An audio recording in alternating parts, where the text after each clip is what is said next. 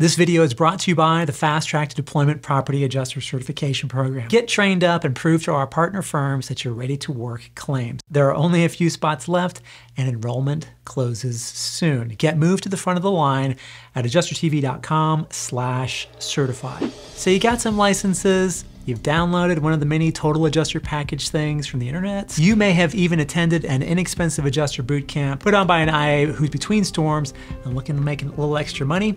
And the big storm hits, and now you're actually deployed. In this video, learn how to actually make money on your first catastrophe deployment and learn what a DNR is and why avoiding a DNR is probably not what you're thinking. Starting now.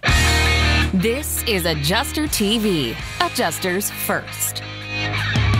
This video is sponsored by Hague Education. Use code AdjusterTV to get a 15% discount on damage assessment, CE training, industry certifications, books, and tools at hagueeducation.com. And by Kaplick.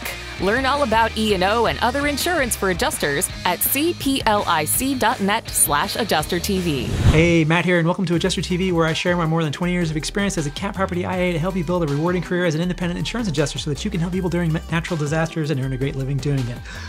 Big secret about the claims industry is that anybody can get on an IA firm's roster with 0 licenses and 0 training. But they're not gonna put you to work until you've gotten some licenses and at least some foundational training, okay? But the truth is that no matter what is on your resume, you could actually be a rocket surgeon. If you can't make it happen on your first property claims deployment, your chances of building a big boy or big girl career in claims is pretty low, okay? You've got to prove that at the minimum you're trainable and that you have the potential to improve. In other words, you don't have to be closing 7 claims a day on your first storm, but you do have to prove that you're capable of at least closing the first set of claims that they assign to you. That's the real test. And how you do there will tell whether your career takes off or blows up on the launch pad. So how do you keep all that time and money that you've spent to get into this work from being wasted? What can you do to get ramped up and actually close claims? Maybe even getting more new claims on your first storm. First, I say it all the time, and I'll say it again. You cannot, under any circumstances, get overscoped. Being overscoped means that you have more claims inspected than you have closed. Some people will tell you that it's okay to scope all day for several days and then take a few days to write them up. But as I've mentioned a million times on this channel, your file quality and your customer service will quickly degrade the bigger the time gap between scoping and writing the claim, okay? And while it seems like you're making good use of your time by doing scoping all day long and then writing later, the truth is that because you're not getting daily feedback from file review and QA, you're going to be making a lot of silly mistakes in a lot more claims. So how does that work? If you turn in one claim that's full of mistakes, file review is going to kick that claim back to you and request that you make all those corrections, right? So if you scoped that one on Monday morning, you wrote it up on Monday night, and then you did those corrections on Tuesday afternoon between scoping Tuesday morning's claim and then writing Tuesday morning's claim up that night, then you'll be calibrated to what file review is looking for so that Tuesday's claim isn't going to have those same errors in it, right? It may have errors, but it's very likely that there will be far fewer. On the other hand, if you scope 5 on Monday, 5 on Tuesday, 5 on Wednesday, and then you write them all up on Thursday and Friday and maybe Saturday, every single one of those 15 claims is going to get kicked back for all of those silly mistakes that you made, okay? Plus a lot more. You're going to spend at least an entire day, if not 2 or 3, fixing those errors. That's a couple of days you could have spent actually closing another claim. I'd rather have 6 or 10 solid, fully closed claims done by the end of the first 7 days on CAT as a new person instead of spending a week and a half or more struggling to get those first 15 claims corrected and closed. Long story short, only scope what you can reasonably close that same day. Not only is this a best practice, but in many cases it's required by the carrier. They may have a 24-hour time between scoping and closing that claim. Secondly, while it's all well and good to say not to get overscoped, and honestly, if that's the only thing you change about how you run claims, it's gonna help you immensely, that doesn't mean that you can just cruise along only closing 1 or 2 claims a day. There are 2 main reasons why you must strive to, by the end of your very first CAT deployment, close at least 4 claims a day. One, cat property work truly isn't worth it to only make $300 to $600 a day. Yes, it's pretty decent money, but when you're on cat, the clock is ticking and you need to get as much done during the day as possible. You gotta make hay while the sun shines. And two, while you're not gonna get in trouble for only closing 2 claims a day, you're not likely to get new claims assigned to you, right? What's better, working a hurricane where you only do 40 claims at $300 a pop? Or one where you do 140 claims at $300 a pop, right? Claims are assigned to the adjusters who are closing good quality claims. So how do you figure out how many claims you can do in a day? You take an honest look at how long it takes you to scope and then write up your claims without losing quality. Whatever that number is during one day, that's what you do. But how can you get up to at least 4 closed claims a day? You gotta spend some time looking for places where you can be more efficient in your claims handling.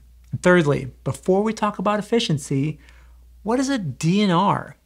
DNR means do not rehire, and it's what happens to an adjuster who fails to adapt to the pressure and the work that we do when we go on a storm deployment. Some people call it blacklisting, and while I think that there are certainly times when a person can absolutely be blacklisted, that is never hired again under any circumstances, DNR is probably a tad less extreme. The good news is that just because you're new in learning doesn't mean that if you don't fully live up to expectations that you're automatically going to be DNR'd. If you don't hit Matt's magical 4 a day by the end of the storm, that doesn't mean you're going to be DNR. You can still be doing 1 a day. You really have to screw up pretty bad to have that happen. All that to say that if your claims are low quality, you're not answering your phone or calling people back quickly, you're not closing your claims, in other words, you're just scoping and scoping and scoping, or you've just got a bad attitude or are hard to work with, nobody's going to call you into their office and tell you that you need to shape up or pack your things and go home, right?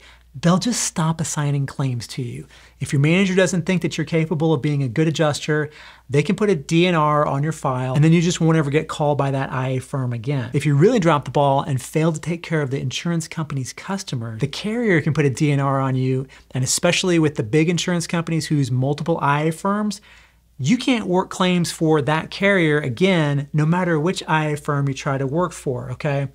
This doesn't mean that you can't ever work claims again. You just can't do it with those companies without doing some heavy duty work on yourself with your training, your skills, maybe your attitude. Fourthly, and here is the dead horse that I beat constantly, and that really informs all the other things that I talk about in this video and really almost every other video that I do.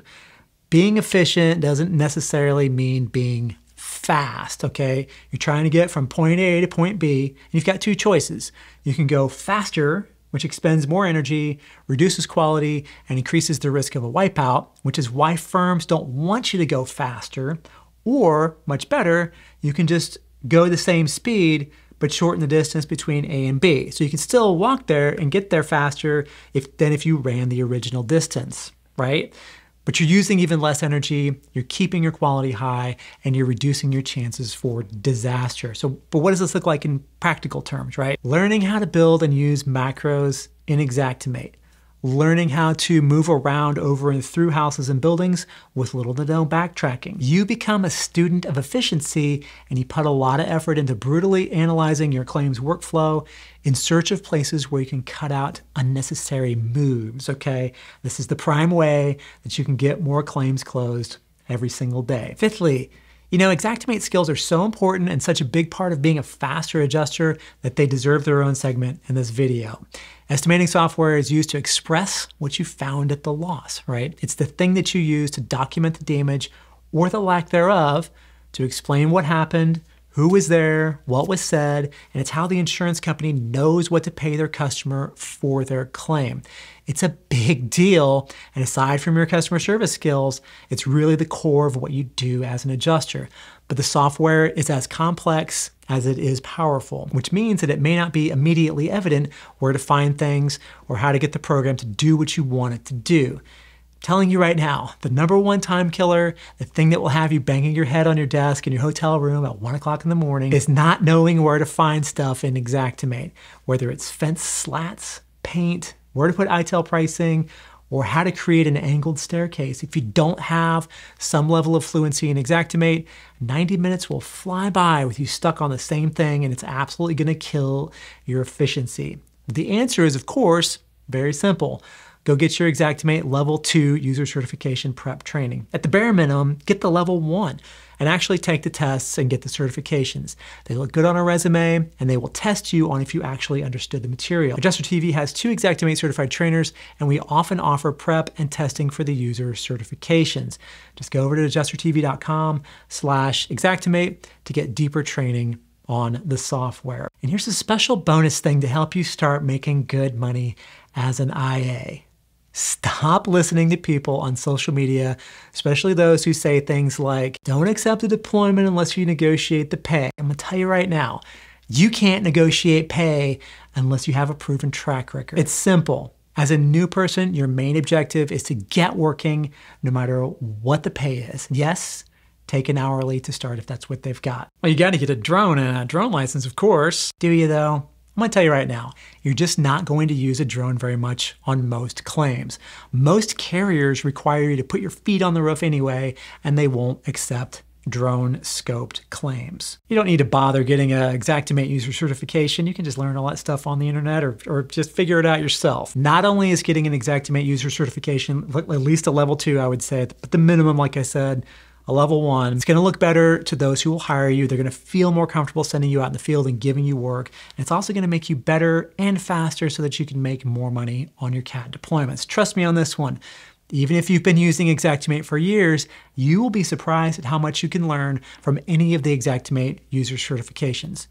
It's up to you, but I'm telling you to do your own research and make up your own mind about the information that you're seeing out there on the internet.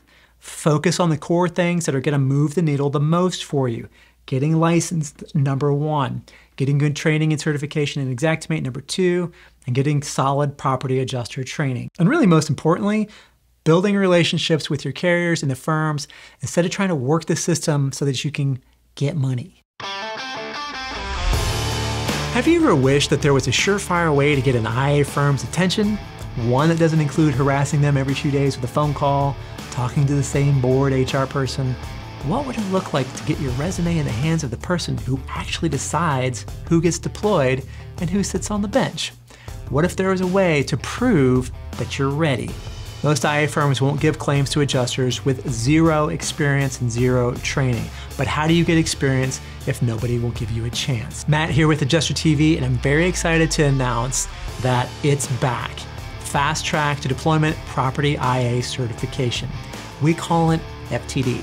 So what is this thing and how can it help you? The Fast Track to Deployment is a live online program that teaches you the core skills that IA firms require new adjusters to have on their first storm.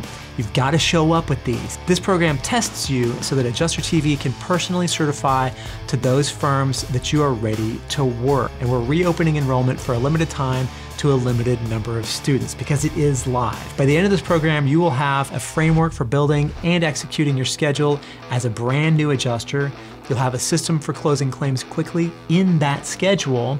You'll have a systematic plan for inspecting, estimating, and correctly documenting your claims. You'll have a blueprint for stellar customer service that will have IA firms begging you to work for them. In other words, what to say and what not to say to insureds. You'll have a tried and true technique for doing your own file review before you send your claims up so that you can cut down on kickbacks. You'll have exclusive training on how to build estimates for the most common construction and estimating scenarios that you're going to encounter as an adjuster. You name it, we'll cover it. Everything from roof repairs and replacements, siding, windows, sheds, fences, decks, drywall, all kinds of flooring, cabinets, vanities, so on and so forth. And last, but certainly not least, you will have been tested by Adjuster TV on all these skills and knowledge with an exam, as well as real-world style claim scenarios that will go through a file review. You'll know exactly what to do and when to do it. No more emergencies, panic, or freakouts. This is your chance to prove yourself to the firms and get moved to the front of the line. This training will be conducted live over the internet, and replays will be available to you after each session if you can't make it live. And not only that, but you'll get these bonuses to help keep you at the top of your game on your first storm deployment. A comprehensive companion digital workbook for all the lessons, complete checklists and calendars for routing and scheduling your claims, Xactimate macros and templates, as well as scripts for contacting insureds, contractors, and others. There is weekly live group Q&A support to help you get ready to pass and be certified. continued support post-graduation to help you through the rough spots and answer questions when you get deployed.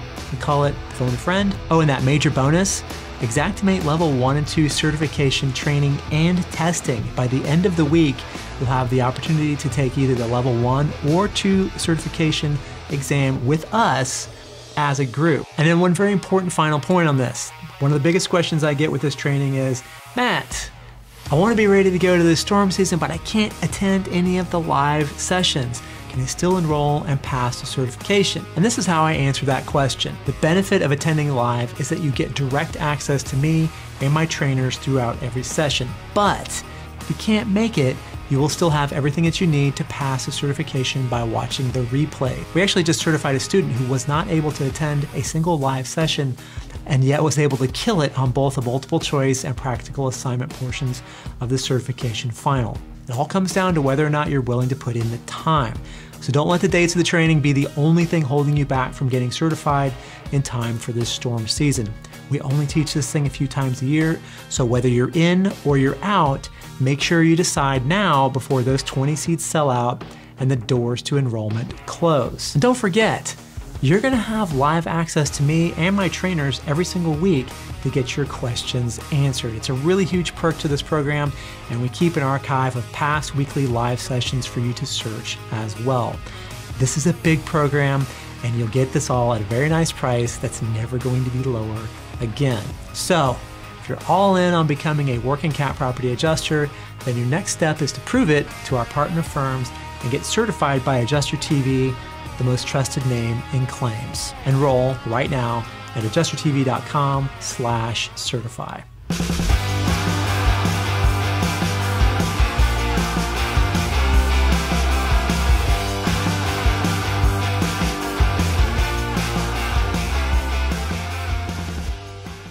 If this video was helpful to you, I would be very grateful if you could give us a like and a subscribe. All right, that's it for me. As always, thank you so much for watching, and have a great storm. Adjuster TV. We have nothing to fear but fear itself. And spiders. And if you like this video, I know you'll like this one.